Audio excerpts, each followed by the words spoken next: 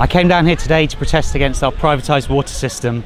Water is an essential element that we all need for life, and I think it's disgusting that people are making huge amounts of profit from it. On average, water company bosses are making over £1 million a year.